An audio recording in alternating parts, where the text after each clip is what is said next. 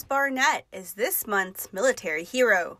The Victoria native and Victoria High School graduate was 18 years old when he was drafted into the military. I was drafted into the Army, and when I was going to the Army recruiter, the Air Force recruiter called me over because they were in the same building. He talked to me, and from there, maybe a week later, I was in basic training. The Air Force veteran worked as part of a security police team, transporting scientists and professors to military bases, as well as transporting prisoners of war to the military hospital in San Antonio.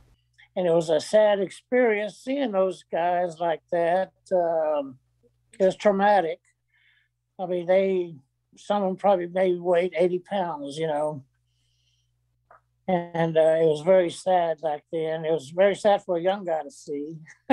He was also in Saigon before the Vietnam War ended in 1975. He says the protests were much more violent then than they are now. It was very violent. You had, they were protesting against the Vietnam War. That's where it all started.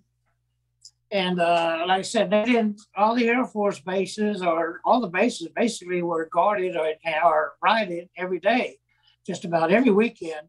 You can see them down the highway, just hundreds and hundreds of people just walking the highway between Wright-Patterson and Dayton, Ohio. The nightmares caused by his post-traumatic stress disorder didn't begin until he started his retirement. To other veterans suffering from PTSD, Barnette says it's important to seek help if you need it. Suicide is not the answer. Love is the answer to everything. I lost a son in '96, and I went downhill very quick. I was at the verge. But my family brought me back up to life. There's no reason for a veteran to be homeless anywhere in the United States. The government is willing to help any veteran. And you got to reach out to them. They're not going to come to you. You have to go to them.